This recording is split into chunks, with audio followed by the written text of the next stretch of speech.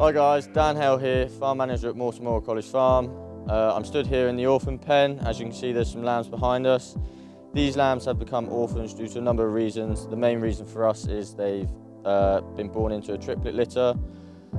For us, triplets aren't what we want to send out. Ewes only have 2 teats, so they're only really designed to rear 2 lambs. So in that case, we will take a tup lamb off if there's 1 tup lamb, or if there's 3 ewe lambs, we will take the strongest ewe lamb off and bring her into this pen. Ideally, we would like to be able to adopt lambs onto other mothers. In that case, it would be a single. So if she's got 1 lamb, we would try and wet adopt a lamb onto her, and then she could rear 2. However, in this case, these are still in here. But for our setup, what works for us at the moment is we've got a smaller pen here. This is where they'll first come. They have a heat lamp in here, they have water and hay, and then they also have these teat feeders. This is an automatic system, so this pen is designed to try and teach them to get onto the teats, and then once I'm happy with them and I'm happy that they're self-sufficient and go to the teat by themselves, they will then come into this bigger pen where they again have fresh water, fresh hay, a lot more room to run around, but they will also have fresh creep. This will just all help with them growing and help their ruminant develop.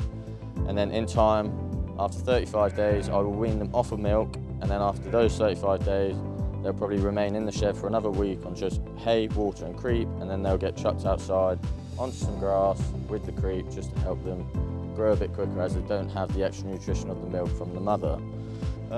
If we have a look at our milk system, this is a heat wave. It allows the milk to stay warm for the lambs at all times. So behind is a bigger box where we mix up milk for the day. The milk will then remain in there, and every evening I will clean it out and top it up. However, the way it works is the pipes come from the pot at the back, will then go through a coil system which is heating water, and then it will come out the other side to these teats where the lambs will then feed, and then they can self-feed as they want, and they will grow to the best of their abilities as they're constantly being able to top themselves up through the day.